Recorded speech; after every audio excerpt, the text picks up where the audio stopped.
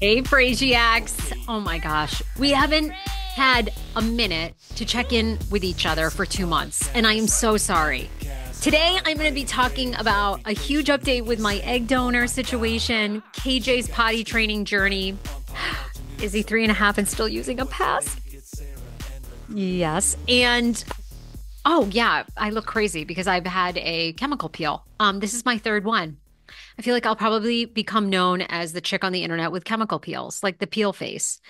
Anyhow, so I'm so sorry I have not done a personal update. Normally on Tuesdays on my show, historically, for the past, I don't know, 4 years, it has been Mondays, I interview anybody I want. Tuesday is my personal life, an update, and lots of times Schman joins the pod. Wednesday's TLC talk, all the TLC gossip.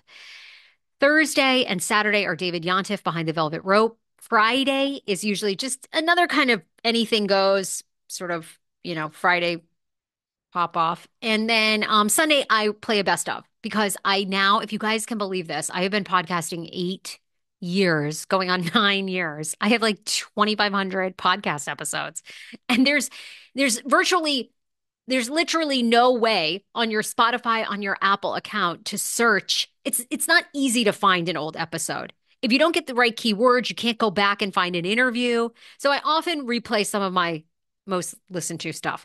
But anyhow, look, thank you for sticking with me. I know a lot of you are new and discovering the show because of Sister Wives content. Over the years, it's become huge for me. So that's why when the Sister Wives season is in season, I have been covering it nonstop, and there's been so much interesting things happening in this reality TV family's life outside of the show, including court cases and custody battles and home sales and home purchases and millions of dollars at stake. Like it's just the drama is so good. So I've been covering that and replacing my Tuesdays with a lot of breaking news that comes down the line with Sister Wives. So sorry. Hopefully, maybe some of you like that. And then I promise when Sister Wives concludes this winter, I will get back to a lot of my personal life because there's a lot going on. So here's a big update with my egg donor situation. Schman and I are using an egg donor, and we officially have her. And everything has been cleared by a genetic counselor because we had to meet with a genetic counselor, and all systems are a go. Yay! I can't wait. And we are set to have our first transfer in January.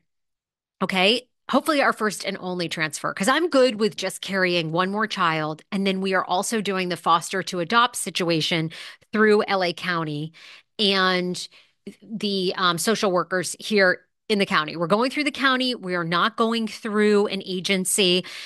And that was kind of after a lot of back and forth with agencies, but we decided we were going to go direct to the county because my dear friend Rob Shear, who runs Comfort Cases, an incredible organization, check them out, has just a lot of contacts nationwide, but in the LA County area. So we thought, you know what? We're going to get certified and we are halfway through that process, but it definitely takes a long time. We had to do a live scan, which is like background check. We have to go and do a CPR class all day. We have to do a 3-day in-person training, which I'm sure is going to walk us through the process of fostering to adopt because it's very emotional, especially here in the state of California. The ultimate goal is to reunite and join back a child with their biological family. The outcomes are the best, and it's what we all want, right? But unfortunately, we all know this. There's just so many situations where that's not going to be possible. The parents can't get it together. It's just mentally, emotionally, drug addict wise, it's just not going to happen. So, how do we get a child a safe forever home? And hopefully, Schman and KJ and new baby, hopefully, all of us can provide that for someone who is meant to be in our family. But egg donor situation is happening in January. Can't wait. So excited. Love the woman. And I guess if you've been following this whole thing, people have had two questions. How did we get to the place that we were using an egg donor? And haven't I changed donors a couple of different times? Yes, and yes. Yes. First one, how did we get to a place of using an egg donor? Well, I'm 42. And the bottom line is this: once you're 42, the chances of IVF success are very, very, very small. If I were 32, I would be doing rounds of IVF. I'd be in it to win it. I'd be doing some sort of special diet protocol, but I'm not. I haven't, all I do is exercise. I lift weights and I'm fat from the IVF bloat. I did IVF in March, February, March, and I swear I've not been able to lose the IVF bloat since then. But nobody wants to hear about that. Anyhow, so 42, IVF, the chances of it working are so slim. And we've seen, multiple IVF doctors. We've gone to so many. It's definitely been a challenge for me in LA to find a good IVF doctor. Have a great OBGYN. Don't love the IVF doctor so far out here, but I think we found him. We're going to see Dr. Andy Wong and heard amazing things about Dr. Wong. Very excited. Love our phone calls. And we are doing an egg donor because that's just it. The chances of IVF working are slim. We've had 3 miscarriages, including one, which was a molar pregnancy that I had back when I was 36, a partial molar, which is so rare to begin with. And I feel like we've given it all we've got naturally. Yes, could I maybe conceive? Is there a healthy egg in there? Like everyone tells me, sure, there's a healthy egg. But in the past year, we've had 2 miscarriages, one at 13 weeks after we had already celebrated the gender reveal. It was a girl. We were over the moon. We couldn't wait.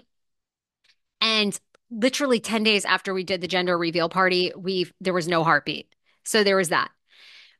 Then right after that, we got pregnant again. At 7 weeks, we lost the baby, no heartbeat. It's just really what it comes down to, because I've had every test under the sun, like I know so many of you have had, is just age, right? Age, bad luck. And so I want to up my chances.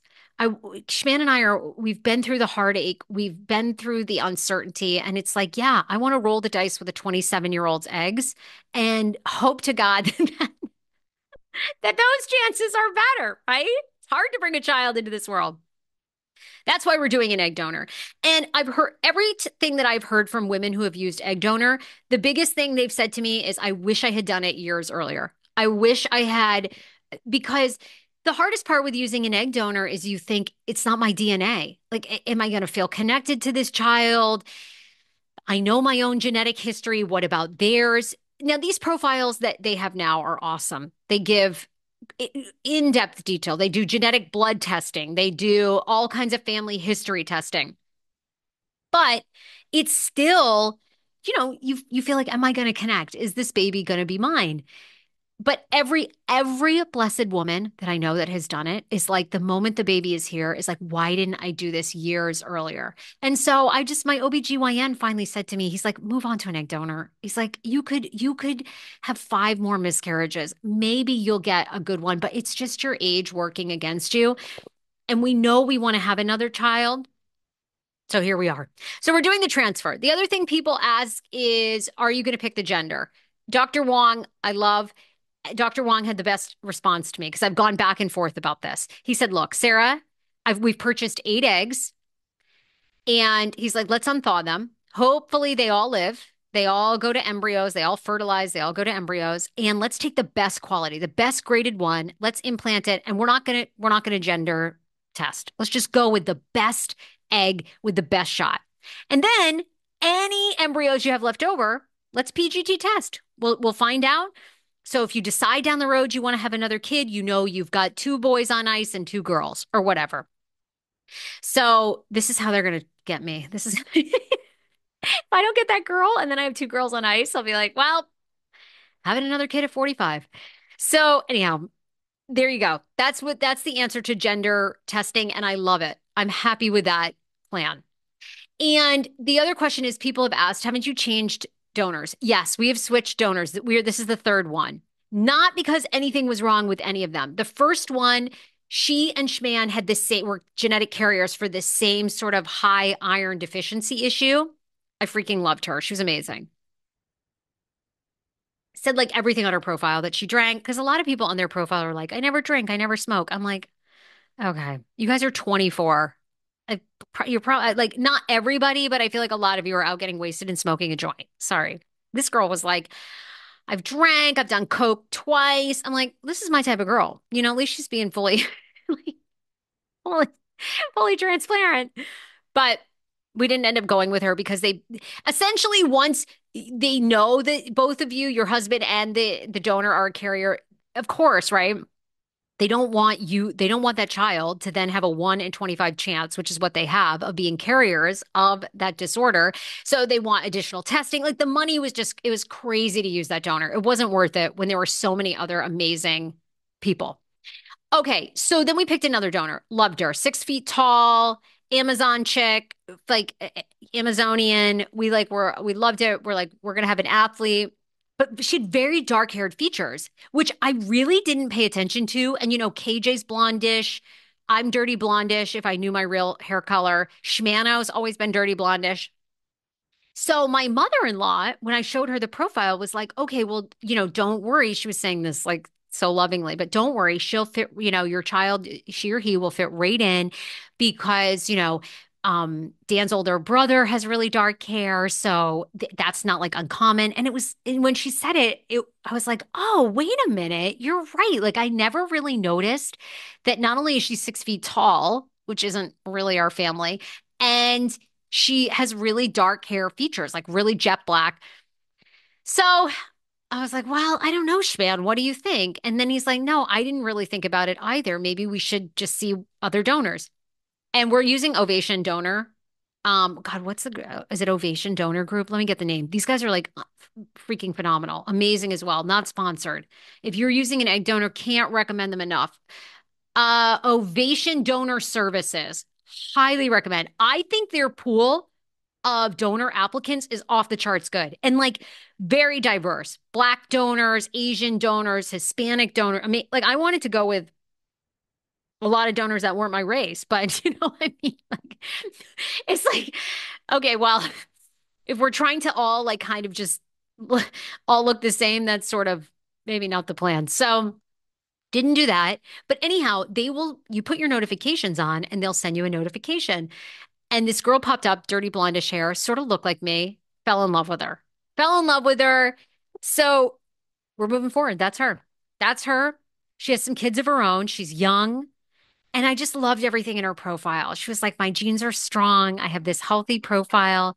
And I'm like, I'm so in. I'm so in. So that is our plan. Hopefully, I know you guys will. You'll send me good vibes and prayers. January is the transfer date. I'm doing a bunch of doctor's appointments, just like I just did a gut test. I'm doing a sonogram coming up, a saline sonogram to make sure the fallopian tubes are clear and ready. So doing all that. And we are on track. I cannot wait. I'm so happy and excited. And hopefully Dr. Wong will let me film a lot of it so I can document it. And any tips? Any tips? How'd you get your egg donor to stick the first time? Send them my way. You know I'm on IG, TikTok, everywhere. Leave them here in the YouTube comments. So that's how. And people ask me, do you have any how are you emotionally with it? Do you have any second guesses? I don't. Once in a while, I'll be just honest, and I know any woman listening to this who's been through miscarriages or wants to have a kid, when Gisele Bundchen, who is 44 years old, used to be married to Tom Brady, now is with a new man as her boyfriend, when it was announced that she was pregnant a couple weeks ago, I will say that for a moment, I guess it's not really doubting yourself, but it's like, oh, I wonder if that's her own eggs. Like, did she get pregnant naturally? It must be so nice. Like, I think you just have this moment of envy, maybe more than anything, for some women in their 40s that can do it. But no, I'm emotionally at a great place for me. And, to be honest with you, Schman and I have been trying naturally up until I just started birth control as well, because I think they want to control when when I'll start my cycle, when I'll ovulate, when we'll do the transfer. So Schman and I have been trying. I tracked ovulation for a while this summer, then I haven't, which the ovulation tracker does make a difference, but we've been trying and nothing has happened. So I don't have any doubts. I don't have any regrets. And I know it's going to be really great. So there you go. And what about KJ's potty training and passy journey? So KJ still has a passy, only at night. He's 3.5. Why did we decide to do this? After you guys had given me great tips to get rid of it. So we talked to our couples therapist who we love and we see once a month, Lee. And I was saying to Lee, one of the hardest parts with parenting, I think with life, right, is like you look for other people, for social cues, for going with the crowd is popular. It's hard. You kind of look to other people to what to do with your own life. And so I said, a lot of our friends, like the kids don't have passies anymore. But for KJ, it brings him so much joy at night. Like it's his comfort, it's his routine. Like he loves it. He's so little and cute still. And he's just like, Mommy, can I have passy? And it's like, yes. So she was like, look, if it's working for you, just keep it for now. Keep it. There's going to be tons of time to take it away. And he doesn't use it at school. He doesn't use it during the day. He just uses it at nighttime. So she's like, look, if it's working for you, go for it. And my friend Nicole, who I love, who has 6 kids, 5 or 6, I can't remember, Nicole. She wrote to me and she was like, look, with our first child, we were so regimented about the passy. We took the passy away. We cried it out for nights, no passy. And she said, my child has anxiety and like is grown as an adult to have anxiety. The other kids, we just let them do whatever they wanted. They could keep the passy, they could get rid of the passy. And she's like, I think it was much better. Now, she said to me, does the anxiety have anything to do with the passy? I have no idea. But she's like, just to give you an idea, keep it if it's working. So we're keeping it. We're keeping it for now. That's the passy update. All right, I'm going to tell you about potty training journey, but I want to thank Dr. Will Neem at Horizon Fibroids. You guys, thank you so much for listening to my sponsors. I know sometimes the commercials seem overwhelming. I want to keep giving you free content. Thank you for listening. If you could listen to 1 or 2 commercials and purchase from my sponsors, it would mean everything to me and it keeps the content coming to you for free. So you have some escapism, something you can listen to, engaging or in the background, whatever you want to do. So listen to a sponsor. And one of the ones that I love that's my favorite is Dr. Will Neem at Horizon Fibroids. If you're in the DC region, Dr. Will Neem has 3 locations, Rockville, Gaithersburg, and Frederick, Maryland. He's a top fibroid doctor in the country. Did you know this? I just learned this from Dr. Will. You do not need a hysterectomy to get rid of your fibroids. You don't. You absolutely do not need a hysterectomy. And yet thousands of women are getting them every single year. Do not get a hysterectomy to treat your fibroids until you go and see Dr. Will Neem. HorizonFibroids.com. They accept almost all insurance. You can make an appointment online and check your insurance carrier. Go to HorizonFibroids.com. KJ is fully PP potty trained. Woohoo! Yes, my baby. He wears underwear all day long. And I was saying to you guys, we have tried. So he did poop on the potty once. He pooped on the potty once and we gave him a train. He got a full train. It was the best day of his life. He has not pooped on the potty since. So he won't poop at school, which the school tells me is like totally normal. A lot of the kids don't poop at school. So I said, okay, that's great. He sleeps with his in his underwear for his nap time.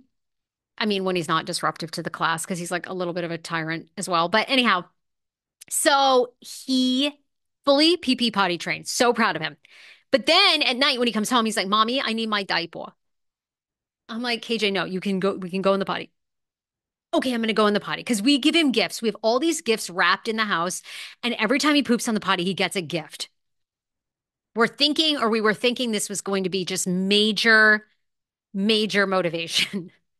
I think we started, we gave him the train too soon. Like the train should have been the finale, like the 5th poop on the potty, the 5th dump should have been the train instead of we led with that one. And now there's no. Like none of the gifts are as big. So I think we messed up. But did your child poop once on the pot and how'd you get him back on? So he'll sit on the potty for a while. He'll like sit there and strain. He'll be like, oh, Mom, I'm trying to go. I'm like, all right, well, just relax. You don't have to like strain. We even have a stuffed animal seagull that we put on the potty and then we put raisins in the toilet. And we're like, Seagull just pooped. He's like, oh my gosh, good job, Seagull. Seagull gets to open a gift. We're like, no. You poop, you get to open the gift. Okay, Seagull. So did your child poop once and then how'd you get him back on? Because Schman and I are ready for him to not poop in his diaper. He goes and hides in the closet, loafs in his diaper, and it is like a full on human. These 3.5-year-olds, this is not a Pomeranian poop. Like it is, we're at the phase now. We're like, dude, you got to get on the toilet and flush. If you can do this for pee. So I don't know. Any tips? How'd you get him to go once and then again, or will it just come over time? Oh, we're waiting. We keep thinking we're getting close, but we're just not close enough. So there's that. Those are all the personal updates with us. I've talked about it since we've moved to LA, but we are getting closer to buying a house, and I don't know. Do you just let life come at you all at once? Should we buy a house now too? Or should we get the baby under our belt? What'd you do? Did you do it all at once? I mean, I'm getting a chemical peel, having a child, doing an egg donor transfer, got a kid, doing foster to adopt, and then trying to buy a house. Is this too much? I'm a woman that loves to do too much. I love to be busy. Not always a good trait. Not always a good trait. So, I mean, if we buy a house, when we buy a house, I'm gonna have to document that whole thing. It's like buying a house for the first time. I don't have any clue. No clue. None whatsoever. So I might need your help there. But I think we have a lot. We've got a lot on our plates. We're tackling a lot. Maybe just one more kid is a good, maybe we should do that and then purchase the house as we need it. So, anyhow, so excited. Can't wait to have some pregnancy news for you guys because it's been like a year and a half, 2 years I've been talking about this journey, as you guys know. And being, getting pregnant again, whole thing, big, huge thing. So there you have it. What else? Oh, and I got to, I'm sure you've all seen my chemical peel. It's a mess. This is my third chemical peel. I love a chemical peel. I have a love-hate relationship with it. You can go and see Dr. Farouz in Beverly Hills when you're here. He's Stassi Schroeder's plastic surgeon, the nicest human. His office is so sweet too. Not pretentious, not snobby. I love them. But yeah, my skin is shedding off. You can see it everywhere. It's not really attractive. And I love a chemical peel, but there's just 2 or 3 days. The itch is insane. That's what the part I hate about it. You're applying lotion. You're trying not to touch your face and itch it. You can see it on my YouTube. The results are so good. Fine lines, wrinkles, as I mentioned, all skin types. So good if you have acne or acne scarring. Oh my God. Amazing. Just you got to get through a week and it sheds for like 7 days. They always are like, oh, it'll shed for like 2 or 3. That's what they say on this time I got a perfect peel. But you guys saw me right after KJ was born. I got the TCA 30. That one was bad. That one was 2 weeks. This one will be 2 weeks too, but it's not like the TCA one, the skin turned brown. It looked like Tamara Judge, the burn victim thing. It looked pretty bad. So anyhow, chemical peel. Yes. Love, love, love. Okay. All right, guys. Good to check in with you. There's my whole egg donor update. Thank you for listening. Huge show ahead. I know, obviously, today's election day, so a lot of people have a lot of anxiety about it. I'm going to be putting out new shows all week long. If you just need some escapism, I figured let this show be it because obviously with Sister Wives, mindless entertainment. Bravo. Mindless entertainment, But there's something to be said for escapism. We all need it. We all need to do it. It's why I turn on these shows. I go and fold laundry. I come back. I haven't missed a thing. So there you have it. All right. Be sure to be following me on TikTok at The Sarah Fraser Show or on Reddit, reddit.com/r/The Sarah Fraser Show. Bye, everybody.